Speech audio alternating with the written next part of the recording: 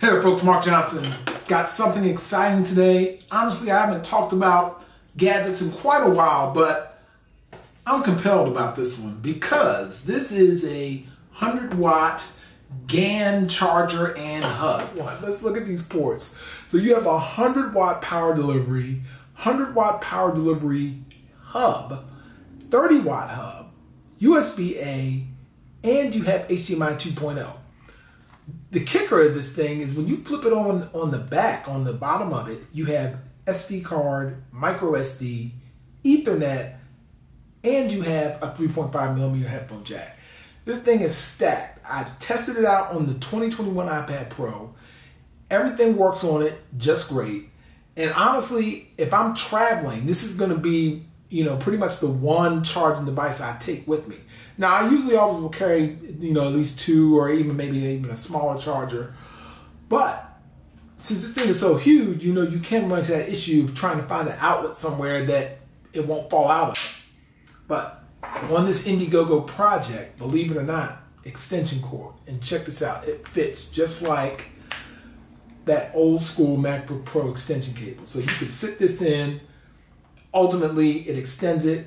Way more useful, especially when you're talking about an Ethernet port or an SD card slot, because that stuff hanging from the bottom, honestly, if you have it on a wall, it's just not going to be likely the cable probably just pull the whole out of the wall. So hopefully you see the value in it. I'm going to add you the link to the description of the video below. Also, in this next part of the video, I'm going to give you some real demos of using it on the iPad Pro. So let's jump into it. All right, folks, so we're going to do some real testing with this new 80G charger. So check this out. I've got it plugged in, and we've got SD card. We've got Ethernet, which you see is flashing. We also have Thunderbolt 3 hub connection into the iPad, USB-A transmitter for the mouse, and then we have the HDMI. So first thing, HDMI is working great. It's showing up. Of course, it doesn't fill the whole screen. It's a 32-inch monitor. And then it does a mirror. And the mouse, just using the Razer mouse here, it's working just fine. You see the scroll. I can go on and click on stuff, news, whatever it may be. So all that's working fine as well. Let's look at the Ethernet. So that should be a cool thing to look at here. From a network perspective, so there you go. You see Ethernet showing up. There's the LAN devices. You can see the private IP addresses in there, which is great.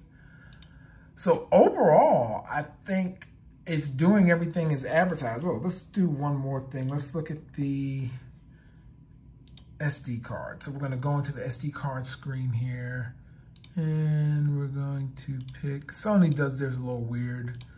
Puts it in these weird things. So, and yeah, there's all the clips. Give y'all a sneak peek of something that's coming soon. We'll just click on that. And so all that's working. Hey, folks, Mark Johnson, really excited. And what's cool about this is it actually was routing the audio back to the monitor, which is nice as well. So that audio transfer was doing well. Last thing, I got to try out the headphone jack. So let's try that out. All right, so what we're going to do, we're going to take these AirPods Max. We got them plugged in, and let's try the sound out, see how this holds up. All right, now I can confirm the audio does work very well, simple, coming right from the device itself. As you can see, it's plugged in. So overall, 80G, they knocked it out of the park. Now, we'll keep an eye on this to see how it improves or how long it lasts. If anything breaks, I'll be sure to let you know. But overall, I've tried out every port. I haven't tried out the micro SD slot, but I'll try that out in the future at some point. But thanks for watching. Be sure to give this video a thumbs up if you liked it. Take care.